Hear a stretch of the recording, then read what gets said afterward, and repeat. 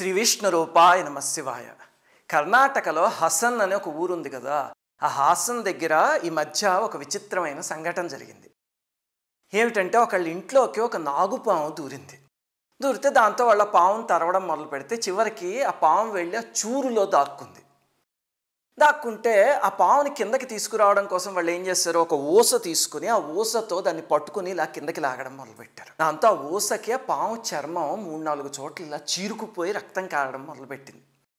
మొత్తానికి ఆ పాము కింద పడి గిలగిలా కొట్టుకుంటూ ఉంటే వీళ్ళు ఏం చేశారు, అతి తెలివికి పోయి మన వల్ల దీని చర్మం ఇలా అయింది కదా, ఇది ఎక్కువ బాధపడితే మనకి పాపం వస్తుంది అని చెప్పేసి పాముని చంపేశారు. అంటే ఒక రకమైన మెర్సీ కిల్లింగ్ అనుకున్నారు వాళ్ళు అదేదోను. కానీ ఒకటి గుర్తుపెట్టుకోండి, జంతువులకు అలా ఏమన్నా జరిగితే వాటికి అవి ఎలా కోలుకోవాలి అనేది వాటికి తెలుసు. ప్రకృతి కూడా వాటికి వెంటనే స్వస్థత చేకూరుస్తుంది. కానీ వీళ్ళు అతి తెలివికి పోయి ఏం చేశారు, ఆ పాముని చంపేశారు. ఇంతకీ జరిగిన సంఘటన అంతా ఎవరి ఆధ్వర్యంలో జరిగిందంటే వాళ్ళ ఇంట్లో ఒక 6వ నెల గర్భవతి ఒక ఆవిడ ఉంది. ఆవిడ పర్యవేక్షణలో జరిగింది ఈ తప్పు అంతా. ఆవిడ డెలివరీ అయింది. అయ్యాక చూస్తే ఆ బిడ్డకి ఒళ్ళంతా అచ్చం పాము చర్మం ఎలా ఉంటుందో అలాంటి చర్మంతో ఆ బిడ్డ పుట్టాడు. మొత్తం అంతా అనమాట, పొలుసుల కింద అచ్చం పావును చూస్తే ఎలా ఉంటుందో అలా ఉంది. దాంతో వీళ్ళు భయపడిపోయారు, ఇదేమిటి ఇలా అయింది అని.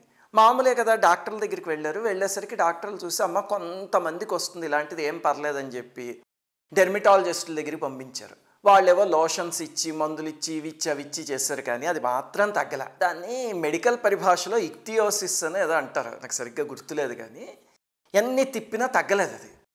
చివరికి ఆ పిల్లవాడు పెద్దవాడు అవుతున్నాడు, ఒళ్ళంతా అదే రకంగా ఉంది. ఎవ్వరు ఎత్తుకోవడానికి కూడా ఇష్టపడలే ఆ పిల్లవాడిని ఇస్తే. అది ఎంత బాధాకరం ముఖ్యంగా తల్లికి. గుర్తుపెట్టుకోండి, మనం ప్రకృతిలో ఏ జీవిని హింసించినా సరే ఖచ్చితంగా ప్రకృతి అది మనకి ఇచ్చి తీరుతుంది వెనక్కి. ఎప్పుడు ఏ జీవుల విషయంలోనూ ఆ హింస తగదు. అదేదో మన ప్రాణాంతకం అయితే అప్పుడు చూడాలి, కానీ లేకపోతే కనుక ఏ జీవినైనా పట్టి మళ్ళీ ప్రకృతిలో వదిలేయడం అనేది సంస్కారం. ఎంతకీ బిడ్డకి తగ్గకపోయేసరికి పాపం తల్లి అల్లాడిపోతుంటే అప్పుడు ఎవరో చెప్పారు, ఇక్కడ హాసన్ దగ్గరే ప్రసన్న సుబ్రహ్మణ్య స్వామి ఆలయం అని ఒకటి ఉంది, అక్కడికి తీసుకువెళ్ళండి, అక్కడ ఇలాంటివన్నీ తగ్గుతాయి, నాగా దోషాలకి సంబంధించినవన్నీ అని చెప్పారు. దాంతో పాపం వాళ్ళు గంపెడు ఆశతో ఈ ఆలయానికి వచ్చారు. వస్తే అక్కడ ప్రతిరోజు పొద్దున స్వామికి అభిషేకం జరుగుతుంది. అక్కడ 7 పడగలున్న నాగేంద్రుడి మూర్తి ఉంది గర్భాలయంలో. ఆ అభిషేకం చేశాక అర్చక స్వాములు ఏం చేశారో, శంఖంలో ఆ తీర్థాన్ని తీసుకొచ్చి ఈ బిడ్డ మీద రోజు ప్రోక్షించటం మొదలుపెట్టారు. పాపం ఆ తల్లి ఆ బిడ్డను ఎత్తుకుని ఏడుస్తూ ప్రతిరోజు ఆలయం చుట్టూ ప్రదక్షిణాలు. స్వామి రక్షించు, నేను పొరపాటు చేశాను, నా బిడ్డని శిక్షించకు ఆ పొరపాటుకి అని. విచిత్రం, కొద్ది రోజుల్లోనే ఆ చర్మం మొత్తం మామూలుగా అయిపోయి ఆ బిడ్డ బ్రహ్మాండంగా తయారయ్యాడు. అందరూ చూసి అబ్బా భలే ఉన్నాడు మీ అబ్బాయిని ఎత్తుకోవడం. ఆ తల్లి పొంగిపోయింది.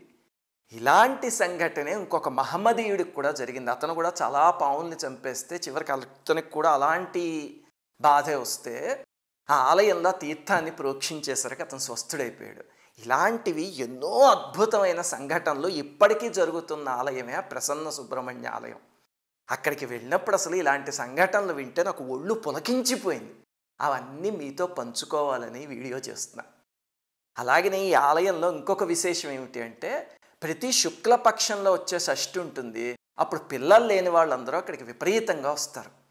వాళ్ళు ఏం చేయాలంటే ఖాళీ కడుపుతో రావాలన్నమాట, ఏం తినకుండా, భార్యాభర్త ఇద్దరు వచ్చి అక్కడ ఒక నది ఉంది, ఆ నదిలో స్నానం చేసి తడి బట్టలతో ఈ ఆలయానికి వచ్చి ఆలయం చుట్టూ 48 ప్రదక్షిణాలు చేయాలి. వాళ్ళు ఏం చేస్తారు, వీళ్ళని కూర్చోబెట్టి కొన్ని అరటిపళ్ళు తీసి పూజలో పెట్టి వాటిని మంత్రించి తర్వాత వీళ్ళకి అరటిపండు ఇస్తారు.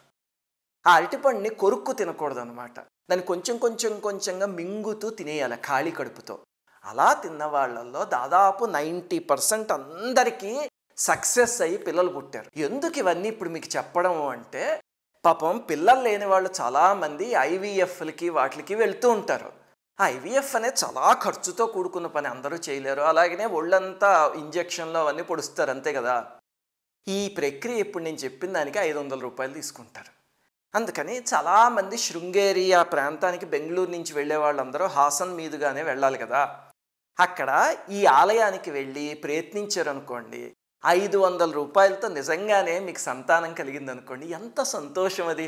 నేనే అందరికన్నా మొట్టమొదటి సంతోషించేవాడిని. అందుకని ఆలయం గురించి ఈరోజు చెప్దాం అనుకుంటున్న వీడియోలో. ఇంతకీ ఆలయానికి ఎలా వెళ్ళాలి అంటే బెంగళూరు నుంచి మీరు చంద్రాయపట్నం అని ఒక ఊరు ఉంది, అది అందరికీ తెలుసు. అక్కడికి వెళ్తే అక్కడి నుంచి హాసన్కి 2 దారులు ఉన్నాయన్నమాట. అందులో ఒక దారిలో ఈ రామనాథపుర అనే ఊరు వస్తుంది. గూగుల్ లొకేషన్ ఈ వీడియో కింద డిస్క్రిప్షన్లో ఇస్తాము, అది చూసుకుంటే మీరు తేలిగ్గా వెళ్ళిపోవచ్చు. అసలు నేను రామనాథపురం వెళ్ళాక ఆశ్చర్యపోయాను. ఈ ఆలయం ఒకటే కాదు, అక్కడ పురాణ ప్రాశస్త్యం ఉన్నవి ఎన్ని అద్భుతమైన ఉన్నాయో. మన తిరుమల, మన విజయవాడ అలాంటి ఒక అద్భుతమైన క్షేత్రం. కానీ దురదృష్టవశాత్తు జనబాహుళ్యానికి అంతగా తెలియదు. నేను అది చూసొచ్చాక ఇంటికి వచ్చి పురాణం చదివితే ఆశ్చర్యపోయా, అసలు అబ్బా ఇంత అద్భుతమైన క్షేత్రం అని. ఇన్ని సంవత్సరాల నుంచి బెంగళూరులో ఉంటూ అయ్యో ఎలా మిస్ అయిపోయాను రా అనుకున్నాను. అక్కడ చూడవలసినవి 12 అద్భుతమైన ప్రదేశాలు ఉన్నాయి. మొట్టమొదటిది, మీరు మెయిన్ రోడ్లోంచి ఆ ఊర్లోకి వెళ్ళగానే ఎదురుగుండా కనిపించేది ఇదిగో ఇక్కడ చూపిస్తున్న ప్రసన్న సుబ్రహ్మణ్య స్వామి ఆలయం. అది నాగేంద్రుడి ఆలయము. ఈ ఆలయంలో చర్మ వ్యాధులకి సంబంధించినవి కానీ, సంతానానికి సంబంధించినవి కానీ, లేకపోతే పెళ్లి కావట్లేదంటే, కళ్యాణ భాగ్యం లేదంటే దానికి సంబంధించినవి, సర్పదోషం, రాహుకేతు పూజ, ఇలాంటివన్నీ నాగేంద్రుడికి సంబంధించినవన్నీ అత్యద్భుతంగా చేసే ఆలయము. అలాంటి ఫలితాన్ని కూడా ఇస్తున్న ఆలయం. ఇంతకీ ఈ ఆలయం ఎలా ఉద్భవించింది అంటే దాని వెనకాల ఒక అద్భుతమైన సంఘటన ఉంది. మీ అందరికీ తెలుసు కదా, మధ్వాచార్యుల వారి పరంపరలో సుబ్రహ్మణ్య పీఠము అని వచ్చింది. మీకు కుక్కే సుబ్రహ్మణ్య గురించి చెప్పినప్పుడు ఇంతకుముందు చెప్పాను వీడియోలో. అది కూడా శృంగేరి పీఠంలాగే ఆ గురు పరంపర అలా కొనసాగుతోంది. ఇప్పుడు 38వ పీఠాధిపతి పాలిస్తున్నారు ఆ పీఠాన్ని. అందులో 15వ పీఠాధిపతి ఉండేవారు కొన్ని శతాబ్దాల క్రితం. ఆయన విభుదేశ తీర్థులని మహనీయులు. అయితే ఆయన కాలంలో ఒక విచిత్రమైన సంఘటన జరిగింది. ఆయన ఆల్కెమిస్ట్, అంటే రసవిద్య అంటాం కదా మనం, అది తెలుసున్న ఆయన అనమాట. దాంతో ఆయన కొన్ని ప్రక్రియలతో బంగారాన్ని తయారు చేసేవారు. ఒకసారి ఆ ప్రాంతాన్ని పరిపాలించే ఒక చిన్న రాజుకి ఆ విషయం తెలిసి ఆయన్ని పిలిపించి, మీరు నా కోసం బంగారం తయారు చేయండి, తయారు చేస్తే కనుక నా ధనాగారాన్ని అంతా నింపుకోవచ్చు అని చెప్పాడు.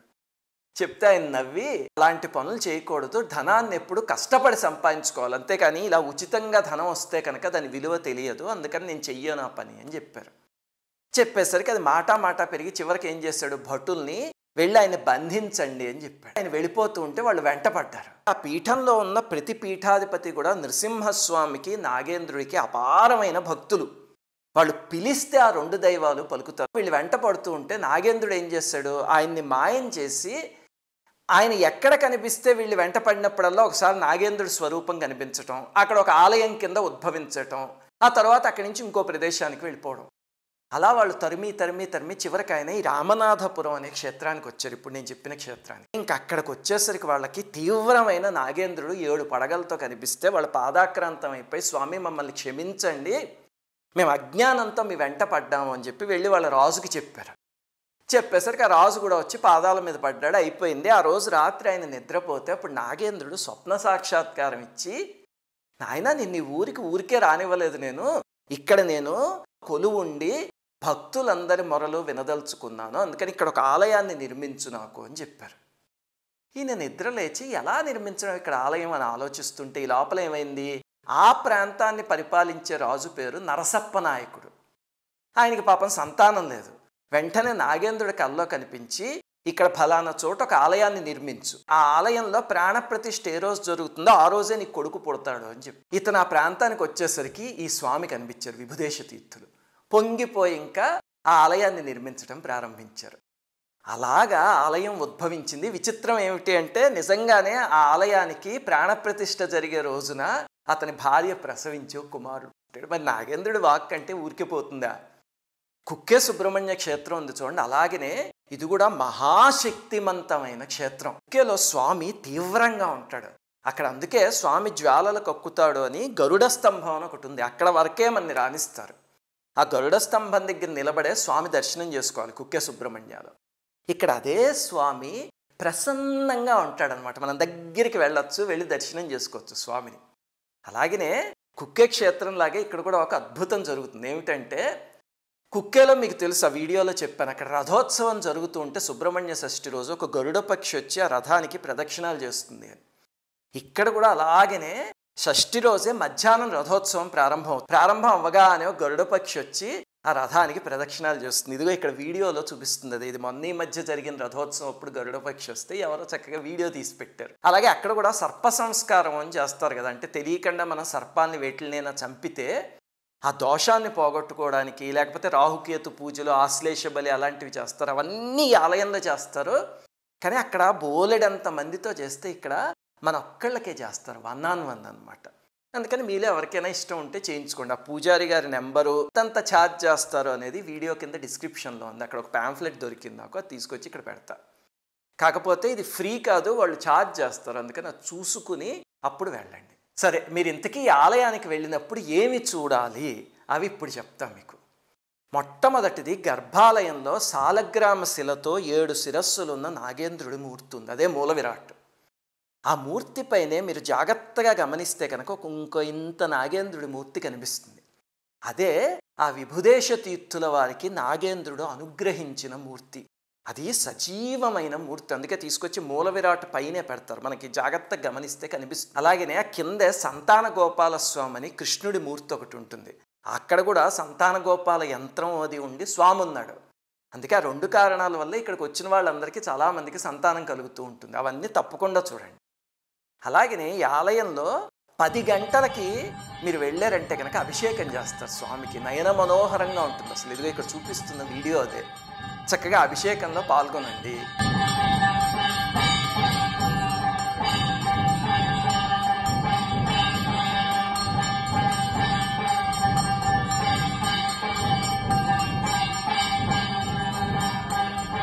అలాగే 12 గంటలకి వైమాళిగా పల్లకి ఉత్సవం అని చేస్తారు. భలే ఉంటుంది అసలు, యునీక్ కాన్సెప్ట్ అనమాట. ఏమిటంటే సామాన్యంగా స్వామిని ఏ ఆలయంలో ఊరేగించినా ఆలయం చుట్టూ తిప్పుతారు కదా, ఇక్కడ అలా కాకుండా ఒక విమాన ప్రాకారం ఒకటి కట్టారు పైన.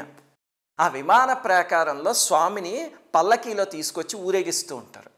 మనం ఏమిటంటే ఆ పల్లకీకి ఎదురుగుండా, అంటే పృష్ఠభాగం మనం పల్లకీకి చూపించాం కదా, అందుకని ఒక్కొక్క అడుగు అలా వెనక్కి వేసుకుంటూ స్వామికి ఎదురుగుండా వెళ్తూ 3 సార్లు ప్రదక్షిణం చేస్తాం. అది ఎవరైనా చేయొచ్చు. 500 రూపాయలు కడితే కనుక మన పేరు మీద ఉత్సవం చేస్తారు, లేకపోతే ఉచితంగా ఎవరైనా పాల్గొనవచ్చు అందులో.